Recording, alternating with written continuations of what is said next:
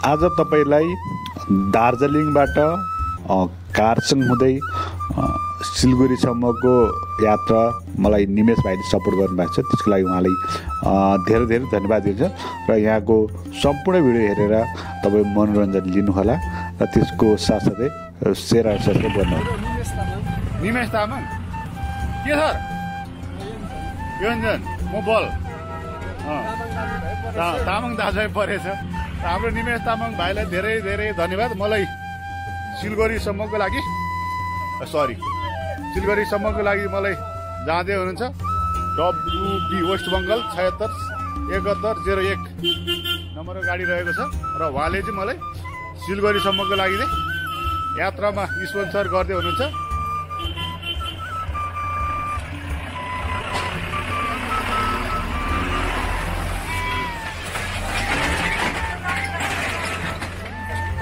अगाडि बस्छु के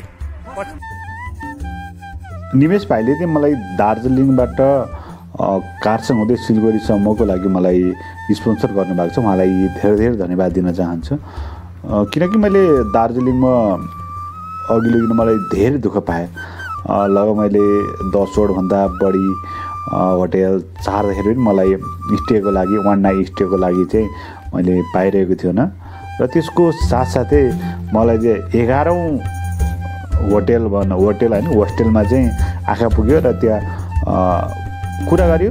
तर कुरा गर्दाखेरि त्यहाँ पनि साउ नभएको र सिधै मैले साउलाई फोन लगाउन लगाइदिएको भाइलाई र साउसँग कुरा गरेँ र साउसँग कुरा गरिसकेपछि उहाँले मलाई समन्वय गरेर म त्यो होस्टेलमा बस्न पाएँ। त्यसको लागि हाम्रो होस्टेलको साउलाई पनि धेरै धेरै धन्यवाद दिन चाहन्छु। यो भिडियो अगाडि नै आइसकेको छ र दार्जिलिङ अलिकति गाह्रो रहेछ जुन हिचहाइकिङ गर्नलाई। त्यसको लागि हुनु त त्यहाँ त्यो किसिमको होटेलहरूमा चाहिँ धेरै जस्तो ठाउँमा चाहिँ साउ नभएको होटेलहरू देख्यो भने कहीँमा होटेल साउ भएर पनि त्यहाँ चाहिँ अब सायद हुनसक्छ। के अरे त्यहाँ चाहिँ कस्तो भयो भन्दाखेरि रुम प्याक भइसकेर आएको त्यो विभिन्न किसिमको वाहनहरू देखियो र यो चाहिँ तपाईँहरू देख्न सक्नुहुन्छ। यहाँ चाहिँ रामको यो प्रचारको राममा उसको प्रचार लगाइदियो। अब सबैको घरमा झन्डा हालेको छ र यहाँ चाहिँ सानो लिक छ जुन ट्रेनको त्यो लिकमा चाहिँ ट्रेन हिँड्ने गर्दछ र यो दृश्य तपाईँहरू र एकदमै रमाइलो छ दार्जिलिङ। किनकि दार्जिलिङ चाहिँ एउटा पर्यटक क्षेत्रबाट एकदमै रमाइलो र यहाँ चाहिँ यहाँको हावापानी एकदमै राम्रो र रोड पनि एकदमै राम्रो छ। यहाँको रोड चाहिँ मैले नेपालको भन्दा धेरै नै बलियो देखियो। किनकि यहाँको अवस्था त्यो किसिमको कारणले गर्दाखेरि चाहिँ हामी हिँडिरहेको छौँ र त्यसको साथसाथै तपाईँहरू हेर्न सक्नुहुन्छ यहाँका दृश्यहरू एकदमै मनोरम दृश्यहरू छन् र त्यो दृश्यलाई अवलोकन गर्दै हामी हिँडिरहेका छौँ र यहाँ चाहिँ जुन दार्जिलिङबाट सिलगढीमा चाहिँ लगभग 200 देखि 250 सम्म चाहिँ भाडा लाग्नेछ यो यहाँको गाडीमा। तर मलाई चाहिँ हाम्रो निमेश भाइले चाहिँ फ्रीमा स्पोन्सर गरेर भएको र यहाँ चाहिँ हामी अब यहाँ चाहिँ रोकियो चाहिँ खाना खाँदा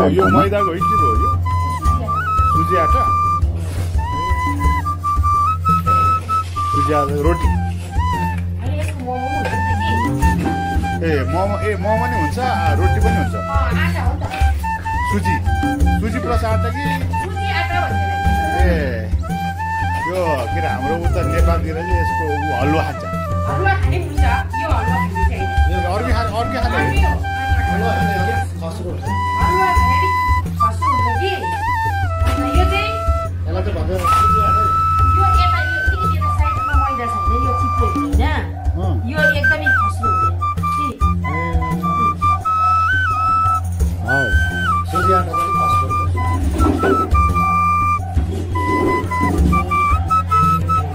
यता यो एरियामा पनि यस्तै रोटी रहेछ होइन।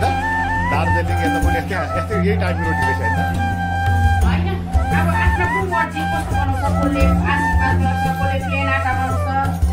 त्यस्तै पनि गर्छ है। आशीर्वाद भन्नाले ए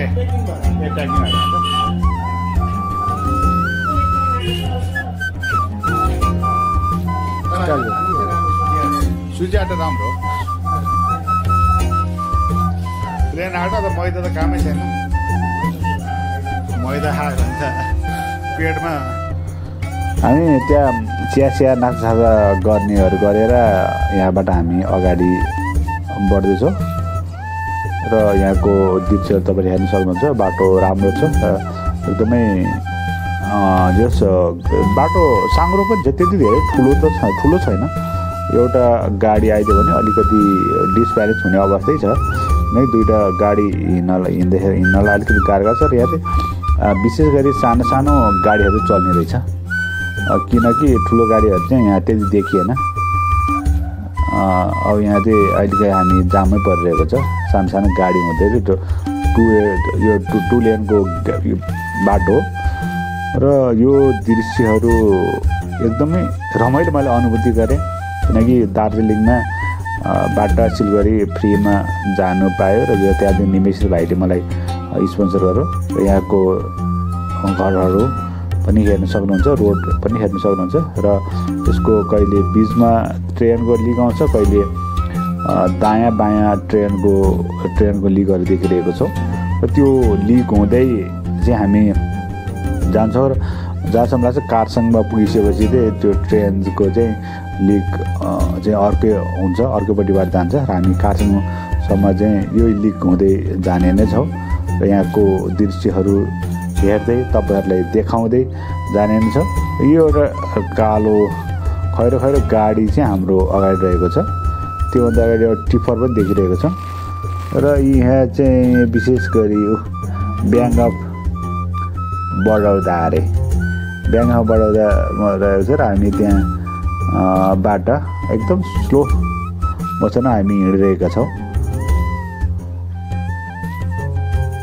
यहाँनिर साग बेचिरहेको अवस्था साग बेच्न लगाइरहेछ जुन पछि उबाट नै साग चाहिँ बेच्न लागिरहेछ र उहाँ दुईजनाले चाहिँ किन्नु लगाइरहेछ र यहाँ चाहिँ विशेष गरी बाइकमा हिँड्दाखेरि चाहिँ दुईजनाले चाहिँ हेलमेट लगाउनु पर्ने देखियो किनकि के अरे इन्डियामा चाहिँ नेपालमा चाहिँ हेलमेट लगाउनु पर्दैन इन्डियामा चाहिँ दुईजनालाई हेलमेट अनिवार्य देखिरहेको छ यो दार्जिलिङ एरियामा चाहिँ र हामी फेरि रोकिरहेको अवस्था र यो चाहिँ तलबाट आउने र माथिबाट चाहिँ जाने रहेछ यो चाहिँ त्यो कारसँग यो चाहिँ लगभग कारसँग आइपुग्ला र यसबाट चाहिँ वान वे बाटो रहेछ र वान वे बाटोमा चाहिँ हामी केही समय यहाँ रोकिरहेका छौँ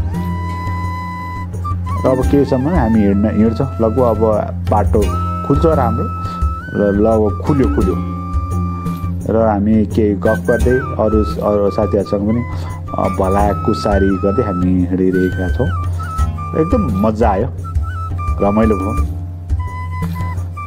त्यही माथिबाट फ्रीमा घुम्दा त मजा हुन आफ्नो ठाउँमा छ तर त्यसको लागि नि एउटा आँट चाहिँ छ किनकि फ्रीमा घुम्नलाई आँट चाहिँ छ विभिन्न किसिममा रिक्वेस्ट गर्नुपर्ने हुन्छ कतिपय ठाउँमा एक्सेप्ट गर्छ या गर्दैन त्यो धेरै नै हो र अब यो चाहिँ टावर हो र यो धेरै अगाडिको टावर भयो 100 वर्षभन्दा अगाडिको टावर भन्छन् यो के को टावर हो त्यो थाहा छैन त्यो बेलामा मोबाइल टिभीहरू पनि नआएको भन्ने त्यही यहाँका मान्छेहरू स्थानीय वासीहरूले मलाई भन्नुभएको थियो र यहाँबाट मैले एउटा ठुलो बस देखेँ र ठुलो बस हुँदै हामी यो चाहिँ कारसँगमा लगभग यो कारसँगको बजार हो कारसँग एरिया हो र कारसँगबाट पनि नेपालको ह्याप्पी ल्यान्डमा चाहिँ धेरै मान्छेहरू आएको मैले भेटेको थिएँ किनकि बेतमरको ह्याप्पी ल्यान्ड एकदमै प्रख्यात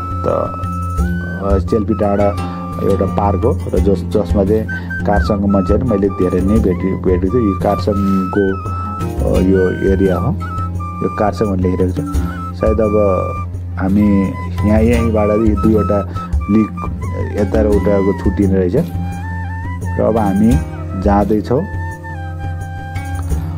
सिलगढीतिर कारसँगबाट यो दृश्यहरू अवलोकन गर्दै हामी जाँदाखेरि यो चाहिँ एक किसिमको लिक त सानै हुँदैछ त्यसको साथसाथै घरहरू ठिकै छ हाम्रो यतैको घर यो उसमा घरहरू चाहिँ उसमा पहाडमा जस्तोमा बनेको देखिन्छ र त्यो हुँदाखेरि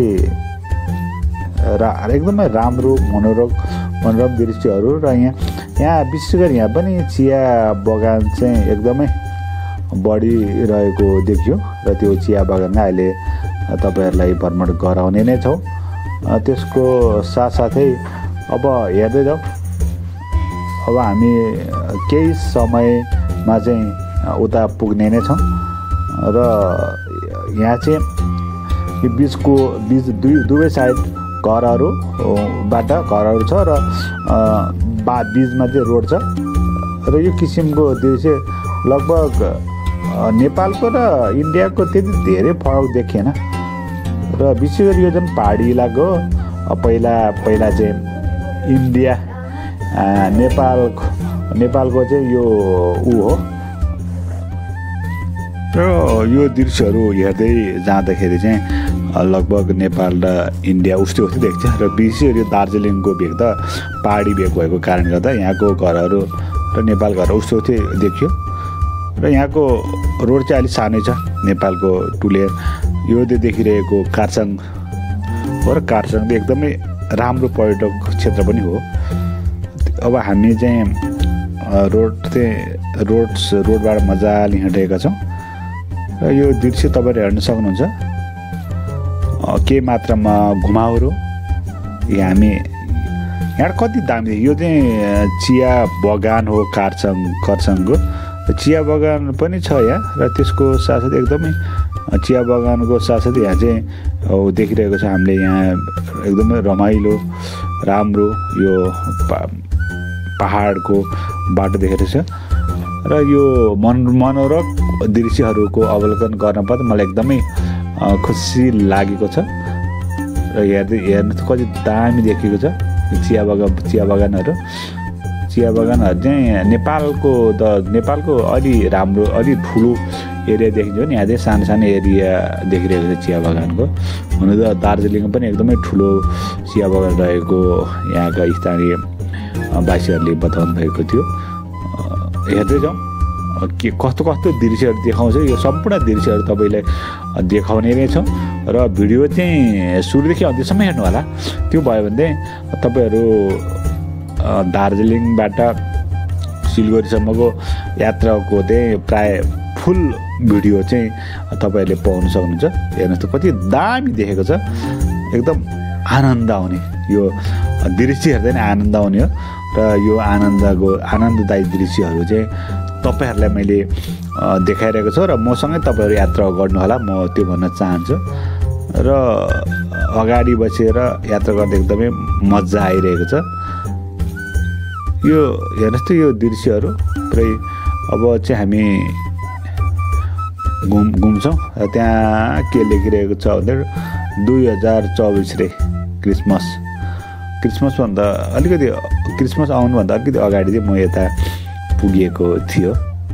त्यो हुँदा एकदमै रमाइलो दृश्यहरू तपाईँले देख्न सक्नुहुन्छ।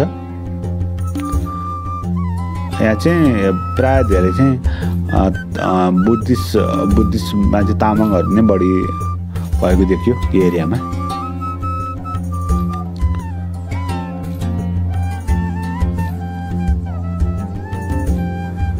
चिया बगानको काखै हामी सिलगढी यति आई लभ कारसाङ भन्छौँ है। चियाको काखै हामी सिलगढीतिर गइरहेका छौँ। यहाँको पहाडको बाटो छिचल्दै एकदमै दामी देखिरहेको छ। हेर्नुहोस् तपाईँहरू हेर्न सक्नुहुन्छ कति राम्रो देखेको छ यो भ्यू चाहिँ मलाई एकदम मजा लाग्यो।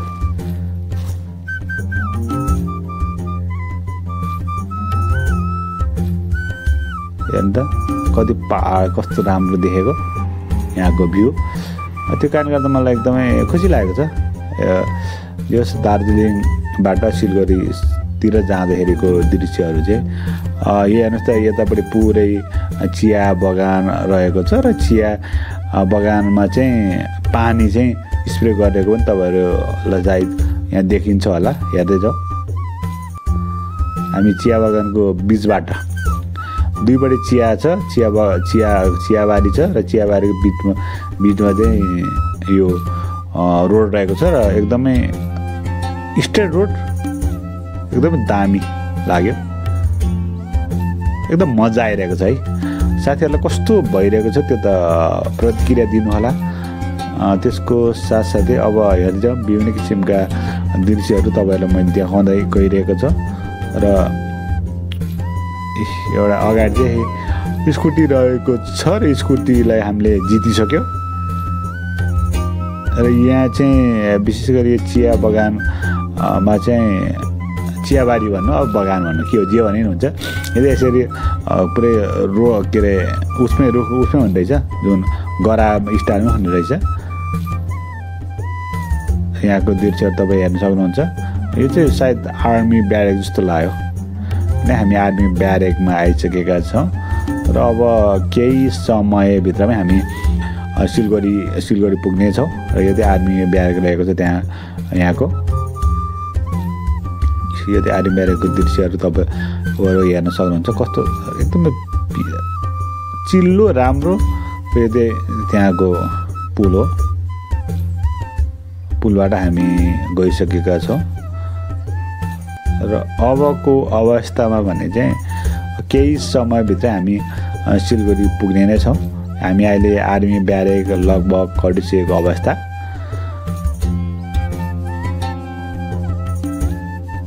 मजा आयो सिलगढीसम्म आउँदाखेरि पनि। यो किसिमको प्राकृतिक ठाउँको हेर्दै भ्रमण गर्दै आउँदाखेरि एकदमै खुसी लाग्यो।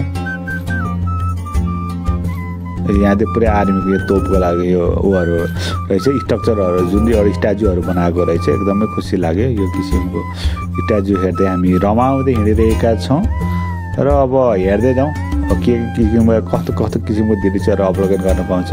यहाँ पुरै आर्मीको उहरू मात्रै छन् र अब केही समयमा हामी सिलगढी पुग्ने नै छौँ। लगभग हामीले सिलगढी पुग्ने अवस्था आइसकेको छ र अब हामी लगभग आर्मी ब्यारेकको गेट चाहिँ छिचल्न लाग्यो। त्योभन्दा अगाडि चाहिँ एउटा टेम्पो टक गरेर हिँडिरहेको अवस्थामा यो टेम्पोलाई हामीले जित्नुपर्ने हो, जितेरै जानुपर्छ। जित्यो यहाँबाट चाहिँ आर्मी ब्यारेक सकिएको अवस्था हो र हामी सिलगढी आइसकेका छौँ। सिलगढीका दृश्यहरू तपाईँले हेर्न सक्नुहुन्छ। यही हो सिलगढी कस्तो छ, तपाईँलाई प्रतिक्रिया दिनु होला र अब केही समयमा हामी बस स्टपमा आउने नै छौँ। यो किसिमको दृश्य चाहिँ हामीले अवलोकन गर्दै आएको कारणले गर्दाखेरि यो भिडियो कस्तो लाग्यो तपाईँहरूले सुरुदेखि अन्त्यसम्म हेर्नु होला। यति भन्दै आजको भिडियो अब अन्त्य गर्दैछु र प्रतिक्रिया दिन नबिर्सिनु होला। र यो किसिमको दृश्यहरू हेरिसकेपछि अब के कस्तो प्रतिक्रिया छ तपाईँहरू म हिँडिरहेको अवस्थामा चाहिँ यो किसिमको अनुभूति